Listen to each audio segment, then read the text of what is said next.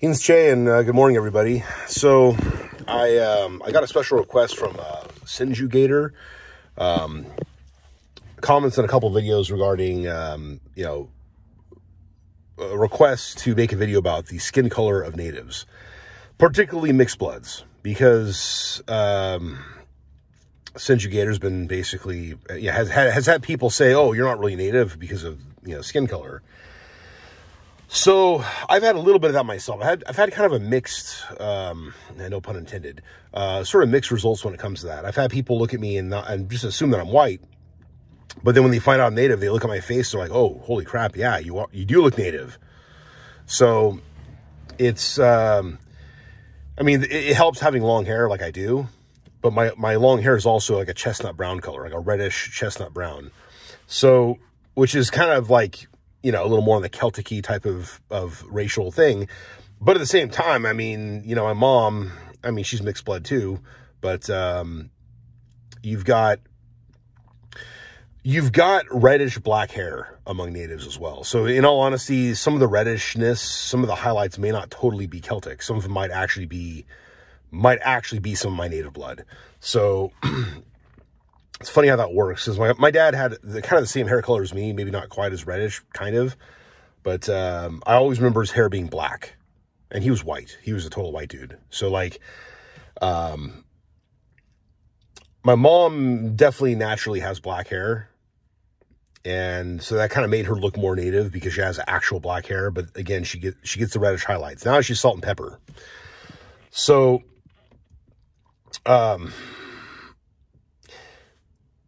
my great-grandmother was legally a full-blood. She looked like a full-blood. You look at pictures of her, she looked like she was full-blooded Muskogee Indian. And for all intents and purposes, she might as well have been. Like, all of her grandparents were Creek Indian by blood, and they all had, like, a tribal town. So they probably all had clans. And at that point, it's like you might as well be a full-blood. If all four of her grandparents have clans and tribal towns, you pretty much might as well be a full-blood.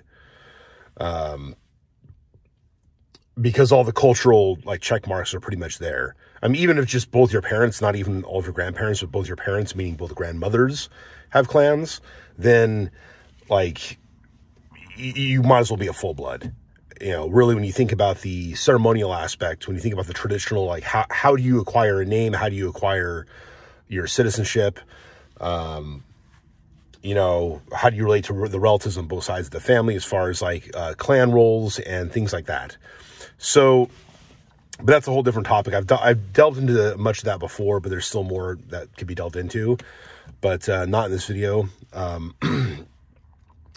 So my great-grandmother was at least 3/4, Creek, well, native, because she had some Yuchi as well. But she had on her dad's side her dad was technically a mixed blood. His paternal grandfather was actually from Scotland.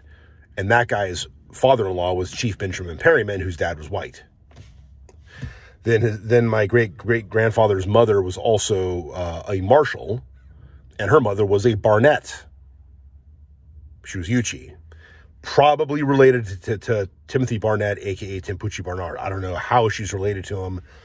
Could have been a niece, could have been a daughter. I got no clue. All I know is that she's related to the Barnett family, from the Yuchi tribe, who had long since joined the Creek Nation. This is according to the Chronicles of Oklahoma. So, well, here's the thing. You look at some of these famous chiefs that were half white, and most of their portraits portray them as being mostly native-looking in their appearance, maybe even totally native-looking in their appearance, as far as you can tell, mainly because of skin color and with enough indigenous features coupled with skin color to make you think, oh, this person's a full-blood. So you get full-bloods today who are looking at these portraits going, yeah, these are the full-bloods. These are our ancestors, right? Benjamin Perryman looked like a full-blood according to his portrait, but his daddy was white. And that's an historical fact. So no amount of tradition, oral tradition, and my grandparents told me this is going to change any of that. And I've had relatives, mutual descendants of Chief Perryman say oh, yeah, this ancestor of mine was a full-blood. I'm like, yeah, no, they weren't. Their last name was Hodge. That was a white dude who married into the Perryman, a white dude who married into the McKellop family, which is descended from the Perryman family on the mother's side. Okay. So, technically you have less Creek blood than you think you do. So, but anyways, my great-grandma definitely looked like a full-blood. She had all of the identifying features, like in a very, very big way. And on her mother's side, like her mother was also really dark and looked incredibly Indian. So, I mean, and those would have been like more of the Upper Creek full-bloods, whereas on the, although there could have been, as I mentioned in my video, like a Sawakolo tribal town, which is a Lower Creek town, that is also probably part of my blood on that side. But you get into like my great-great-grandfather's side again, like he's got the mixed blood. He's got like Coweta, you know, Uchitown, Big Spring. He's got these like Lower Creek towns, but apparently some of them were actually not necessarily like all Confederate creeks either. Some of them were actually like loyal creeks. It's kind of surprised in my last video as I'm filming it, I'm realizing some of this stuff because I hadn't looked at that document in a while. Anyways, so you get my great-grandma, right? Looks totally full-blood. Marries a white guy.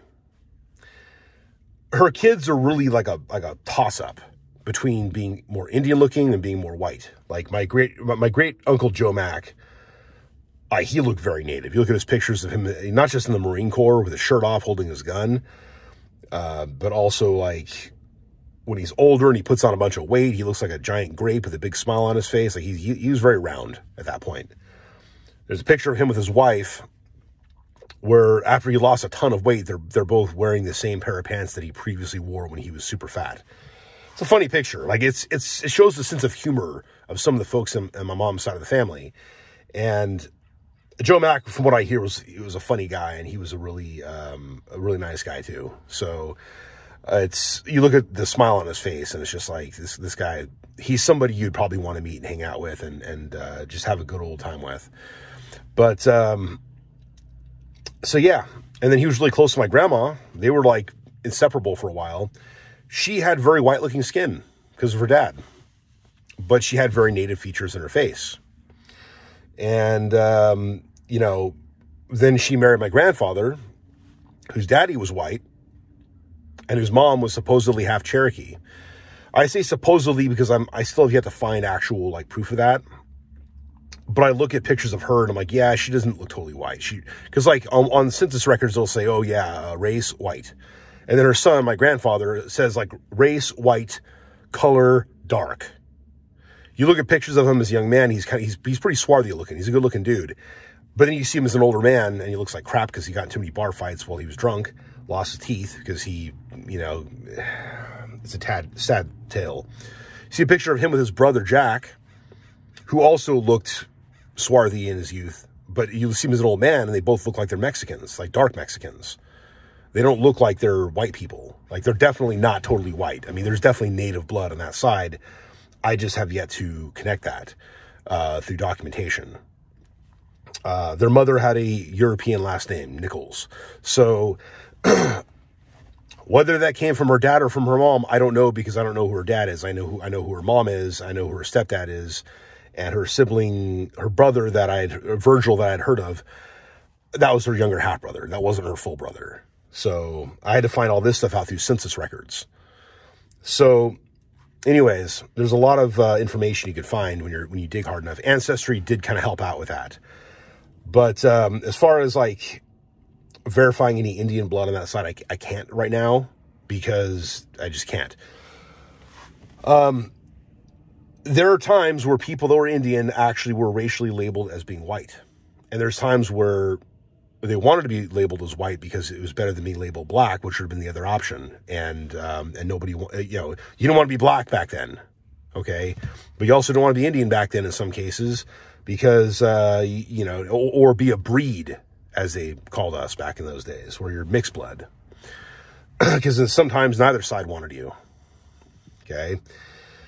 It really kind of depended, because, I mean, Cree Nation's been mixed blood for a long time, and we've accepted our children for the most part, and, but anyways, I should say our mixed-blooded progeny, you know, grandchildren and whatnot. So yeah, you've got all that going on, but yeah, you got to, just got to do some research. So yeah, but you look at my grandmother and her siblings, and it's like she had light complexion. Her brother, Joe Mack, had dark complexion. Her brother, Pat, was kind of more on the light side. Like, he definitely took more after his daddy's side. Robert definitely had an Indian look about him, although he wasn't super brown. He was kind of brown. But he definitely had, like, his face was definitely, you know, Indian features. For the most part. Like, he resembled his dad's people as well, but he definitely took more, like, you can see a very strong strand of native blood in him.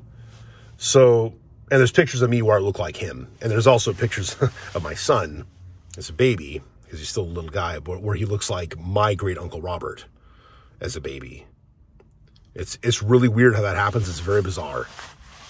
But, so yeah. And that's the thing. So, I mean, look at family pictures. Go back generations and look at the family pictures. Look at who was supposedly like a full blood or a half blood or whatever, and compare their pictures to yours and to your children. You're gonna be like, wow, my kid looks like them back then. That's how many generations? That's 3 generations ago. That's like a sibling of my grandmother. Okay. So that's like my son's great grandmother's sibling that he looks like as a baby. So,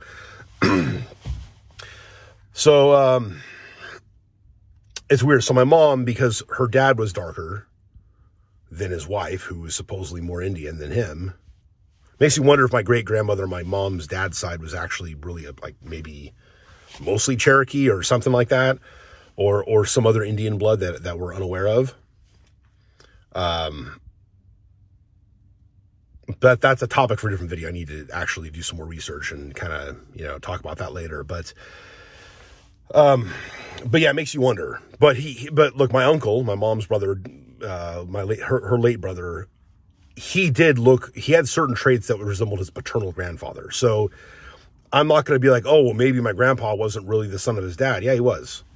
And his brother Jack, who's just as dark as him, maybe even darker, had more of their dad's features.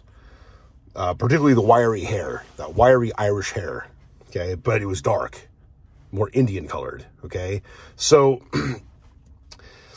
their dad had, like, red hair, apparently. So, you look at a picture of him, he looks like some old Irish guy. It's pretty funny, actually. But, so, yeah, I mean, you know, there's no question about the paternity being correct. So, what about the maternity? Like, how much Indian blood is there on their mom's side? I'm really curious. But, anyways,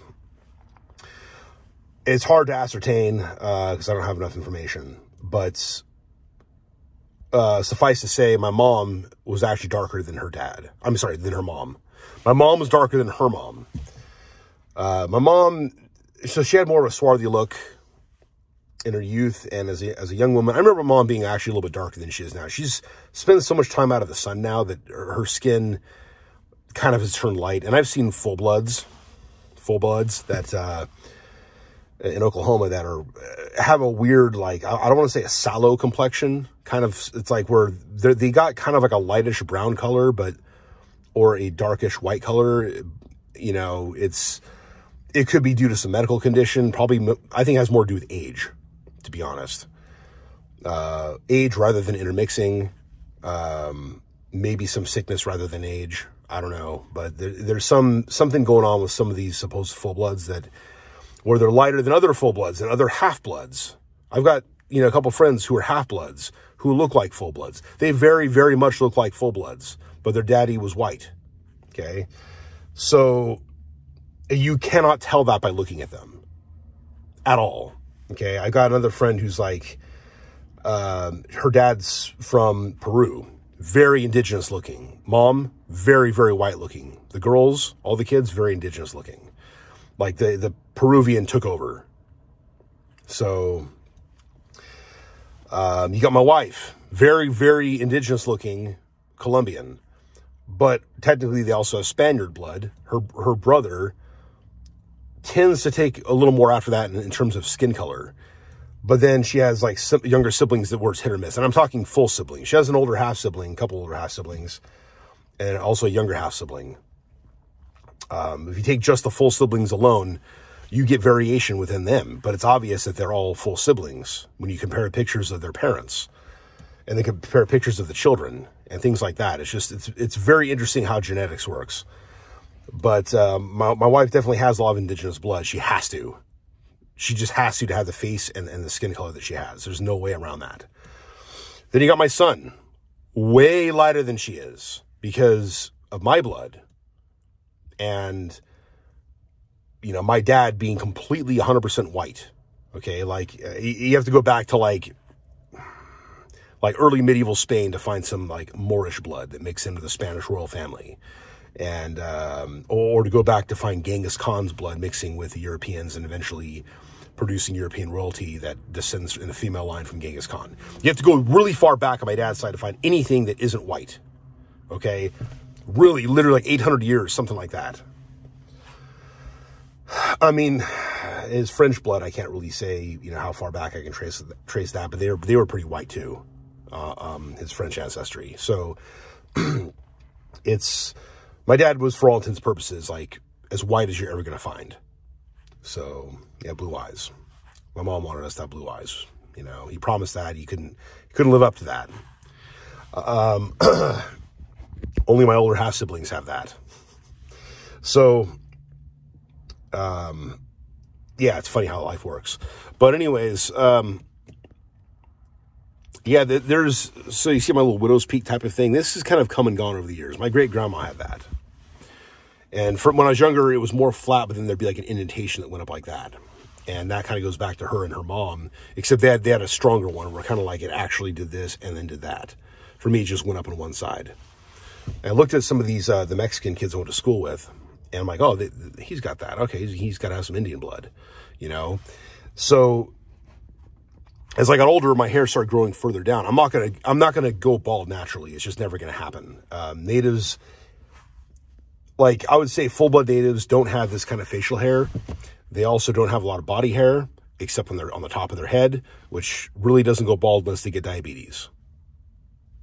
That's the way it is. George Tiger, I don't care. I don't care that he's legally a full-blood. He's bald. He's got male pattern baldness. He's got white or black blood enough to make him bald. He is not a full-blood. Okay? Sorry. Sorry to the Tiger family. If you're immediately related to George Tiger and you think you're a full-blood, you're not. Because he's not, I guarantee it. So, as soon as I saw his face and it said full-blood on the ballots and the Muskogee Nation News, I'm like, he's not a full-blood. His face looks full-blood, but this is not something... No. Sorry. All due respect to him, even though I didn't vote for him, and I actually... would have voted against him in the second, in his re-election, had I actually had the chance to do so. But anyways, so I'm parked at Target right now. I'm going to turn the car on in a minute here and start driving to work. I dropped my wife off and had a time to spare here. But anyways, so yeah, I have a coworker, who's like mixed-blooded black. Let's just say that he's black guy, but he's got some white ancestry. He's got some native ancestry. He claims he has Blackfoot, which I hear a lot from black dudes. It's kind of funny. It's like, oh yeah, I'm a Blackfoot. It's like, are you sure? It's like white guys saying, oh, I'm a Cherokee, right? And then all Cherokees having like basically, white butts basically. Anyways, yeah, it's kind of become a meme that's also kind of true. So, as far as the Blackfoot with black dudes, I don't know. It's just kind of sounds funny after a while. But at first he wasn't sure. He's looking at me, and then like I showed him my tribal membership card, and he's like, "Oh wow, oh you do have a lot of Indian, okay." And now he treats me like I'm native, and it's like, okay, well, cool. But I mean, I know some of the language. I know some of the, I definitely know some of the history, maybe even a good amount of the history at this point. But, yeah, it was just kind of funny. So, the tune changed pretty fast once I flashed that CDIB card, which is unfortunate because a lot of people will treat you like you're not really native unless you have proof that you're native. Especially if you're a mixed blood. They'll be like, oh, you're really Indian? You got your tribal citizenship card? It's like, you got people who have native blood, like literally have native blood. They can trace it back genealogically. And what happens is, like, they don't necessarily have recent enough ancestry in terms of history, not just talking percentage of blood, but, like, you know, as I mentioned this in the past, like, if you want to be part of the Porch Band of Creek Indians, because you can't be part of Creek Nation because your family stayed behind, but you have ancestors on the Parson Abbott roll, I mean, you might be able to join the Porch Band of Creek Indians, or the Florida, you know, Muskogee Nation of Florida, they're trying to get federal recognition. Same deal. They had the Parson Abbott roll, but then their ancestors went to Florida and stayed in a specific area. So, like, if you don't have ancestry back to a specific group of Creek Indians in recent times, like, your ancestry goes back even before the Parson Abbott roll, like, you're a descendant of, like, Far Off Warrior and Hannah Hale, the descendants that stayed among the whites, then you may not be able to get tribal citizenship. But if you're a descendant whose family has been, from that point, still associated with the tribe, well, then your family's going to be in the Parson Abbott roll, and you're going to be part of Creek Nation, you know, so, or at least one of the branches of the Muskogee people. But yeah, so, but if you are among the white people that are descended from Hannah Hale and Far Off Warrior, you might look super white. Like, someone might look at you and say, oh, no, you're a white dude. You might be very proud of your heritage, but you're still going to be looked at as a white dude. But if you flash that CDIB card, it's another story. So, because then people automatically take you seriously once they see that you're a citizen, an actual citizen of an Indian tribe. But if they're looking just at your skin color, they might not see you as Indian. So, and it's unfortunate, but it's also very true. So, so yeah. What else was I going to say on the subject? Oh yeah, and it's funny because some people might actually have more native blood than white blood, but because there's been enough intermixing with white blood from an early enough time, the white traits kind of start to dominate, and you know that you don't look like a 3/4 blood anymore. You look like you're like 7/8 white, basically, or maybe even totally white. So I got a friend who at least she claims that she says she's Cherokee and Choctaw. I believe she is both. But she told me that she's pretty much like 3/4 Native American. I'm like, really? I'm like, and she's like, yeah, but there's been so much intermixing early on. And I believe that. I haven't looked at her pedigree chart. I'd be very curious to see that. But she's very, very white looking. So if she has more native blood than me, I mean, it's possible. I mean, I don't think she's full of crap, but at the same time, it's like, I mean, look, you know, again, my wife is very dark, and I've got native blood, but my son looks very light. Like, he's a little bit darker than me, but not much darker than me. It's like a very slight shade more yellowy than my skin tone. So, but it's like when he was born and when he was, you know, just a smaller kid, my wife would take him with her to go pick up the boys from school, and people say, "Oh, it's such a cute kid." All the Hispanic women would be like, "Oh, it's such a cute kid. Are you babysitting him?" It's like, "No, he's my son." Like, no, he's not your son. Look, and really, which is funny because he does resemble the other boys, just lighter. He does resemble his mom's side of the family, only with lighter complexion. So people look at the skin color, they don't always look at the features. Now, granted, my wife's kids, for the most part, don't look like her specifically. They have, my stepkids have her skin tone. What they don't have is her actual, like, literal face, but they do have a lot, like, most of their features come from that side of the family. So it's just kind of the way it is. And my son is not totally different from that equation, although he definitely looks like me as well. He also looks a lot like her side of the family. So, like, I remember going to the doctor once, and, like, you know, she walks in and brings my kid, and this old couple, they see this boy, like, whoa, he looks just like you, to me. And then they look at her, like, whoa, he looks just like you too. It was weird. This is like an old white couple. The Hispanic families were like, oh, this is really your son? Like, because of the skin color difference. So it could really be hit or miss. I mean, my son is a citizen of Creek Nation, and he definitely has to have more indigenous blood than I do. But he's like almost the same lightness. So it's really funny how genetics works. There's something else I was going to say on this before I close up. Sorry, now that I'm driving, I'm a little bit distracted. But yeah, you just never know sometimes. Genetics are hit or miss. Oh yeah, I was going to say this, and here's the thing about it. Don't trust Ancestry DNA. Ancestry DNA says that I'm 6% Native American or Indigenous Americas. I'd love to know how they figured that out. Okay, look, I mean, even if you count the white blood from that my great-grandma had, I should still be about 10% Muskogee Indian, at least. Okay, and then if you take the, seriously, I don't know if it's Cherokee or what it is, but there's definitely some indigenous blood on my grandfather's side.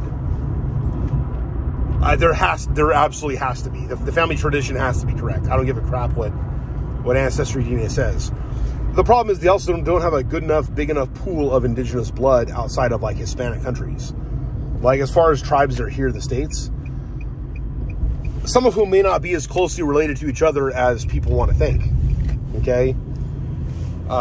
Like for example, the Navajo and the Muskogee people are not the same blood. We're indigenous. We have certain indigenous features, yes. But we've been isolated from each other enough to where we're not exactly the same. I mean, to be honest, Muskogee Creeks probably have more genetically in common with the Cherokee and the Mohawk than we do the Navajo. I'd be willing to guess. Okay, so not all tribes look exactly the same. Not all of our DNAs are going to look exactly the same. And then you've got some Navajo and some Apache and what other like Mission Indians out there who might have a certain amount of Mexican and Spaniard blood that might be affecting the results of what native DNA is supposed to look like when they're gathering the data. It's kind of like, oh, you're full Irish. Well, that's because all of your fourth great grandparents were born in Ireland, and therefore you're legally considered like they'd say, okay, we're going to use this as the criteria by which we consider someone to be pure Irish or pure English or pure German. They're taking people currently in those countries, not people that have left those countries. There could be people outside those countries that might have more of the blood after being in America for like 6 or 7 generations, because there's been so much other stuff mixing. Like the Tolkien family is actually of German origin. He was English. He was definitely an Anglophile when it came to his mythology and stuff, but his paternal lineage was German. Okay, there's other English families that are actually German because of the Hessians. Okay, because of because Prince Albert brought some people with him and things like that. So England has been a melting pot for a while. There's no such thing as full-blooded anything when you think about it. So the results of using Ancestry DNA, it's not going to be a perfect science like they want you to think. And then they're going to admit, oh, we have this and that wrong, but look at how much of this ancestry you got from parent number 1 versus parent number 2, because they got to be woke, right? They can't say mom and dad anymore. Well, they said that all of my Irish DNA came from my dad's side, basically. And I'm like, no, I have double the Irish blood that my paternal half-siblings have. They've got like 12.5%. I've got like 27%. How does that happen if all of my Irish came from my dad's side? It doesn't. So, I get really annoyed when I see how badly they screw things up. So don't trust Ancestry DNA. It's like I'm 2% Scottish and now I'm 0%. How does that happen? Oh, well, because they're updating it all the time. Yeah, they don't know what they're doing. They don't know what they're doing. I'm sorry.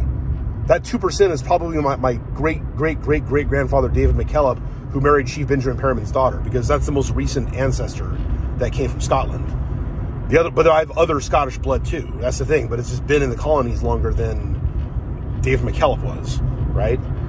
So So yeah, I have no doubt that I have more than 6% Native American. Stupid. I have no doubt that I have more than 10% Native American. Okay? So, yeah, I'm annoyed by the Ancestry results. It's very misleading what they're trying to sell. 23andMe might be more accurate, but they won't lower the prices on things. They don't give any holiday specials unless it's like a special on the entire package. It's like, oh, traits plus the other stuff. The plus other stuff they'll give you for free on the holidays, but the main package is still a consistent $100, and I don't want to pay that. I already paid Ancestry, and but Ancestry is good for verifying relatives that you connect to genealogically on paper. And I've verified that my that I have so many relatives that are in fact my relatives, both through Creek Indian blood as well as through the various white bloods. And that's why I can say it's like my grandfather's father really was his father, because there's a relative on, like, my great-grandfather's sister has a granddaughter that I'm connected to genetically, right? And things like that. A lot of that keeps happening to where it's like, okay, these women were all faithful to their husbands. None of the kids were adopted. It was all just normal. This guy married this woman and they produced this child. So, at least within the last like 6 to 8 generations, it seems like that's the case. And so connecting you to an actual relative, that's the part of Ancestry DNA that's accurate. But as far as like their conclusions about nationalities and things like that, they're not totally correct on that. And they want you to submit your information about your heritage as well.